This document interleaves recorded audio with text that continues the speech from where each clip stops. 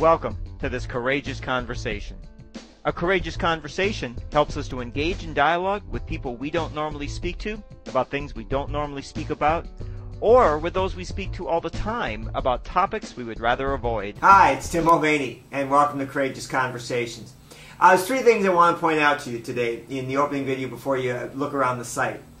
One, for those of you, 2009 is a required retraining year for those of you out in California and Massachusetts, places like that, where the law requires you to do every 2 years, do 2 hours of training for your folks. So that today, 2009 is a retraining year.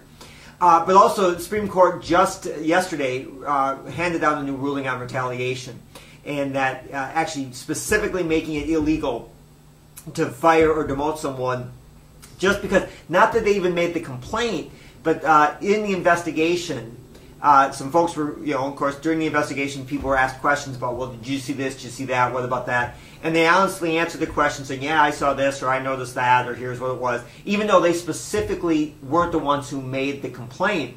The Supreme Court has specifically said you cannot fire or demote them, you cannot retaliate against folks just for answering questions about an investigation, even if they aren't the ones who actually raised the complaint. So that's a new expansion of retaliation. Also, as you know, we've been doing a lot of webinars lately because people are always continually asking us for new ways to reach folks with courageous conversations. In other words, especially in these turbulent times, people are looking for, how do we get information out to people, and help them build their skills, because we still need to get the work done, the work we do have, we still need to get it done, we still need to manage our customers' expectations, all those sort of things. We still need to be giving job performance reviews. We still need to be working all within the law. So folks are always asking, well, how do we reach these places in a more cost-effective way? And of course, webinars are an easy way to do that. And so for those of you who have participated or want to participate, let me know, and we can talk about how we can get courageous conversation webinars out to you. In our webinars, what I do is actually, you see me like this on video talking with your folks. So it's not just audio, it's actually video as well.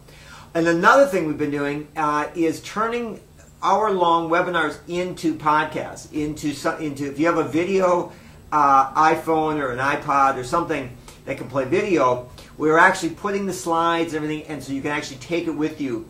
As you remember from years ago, the Wall Street Journal had a story called "The Boss Puts the iPod to Work," and it's been being used, of course, easily for when you're standing at a piece of machinery and you need instruction on, well, how do I work this piece of machinery?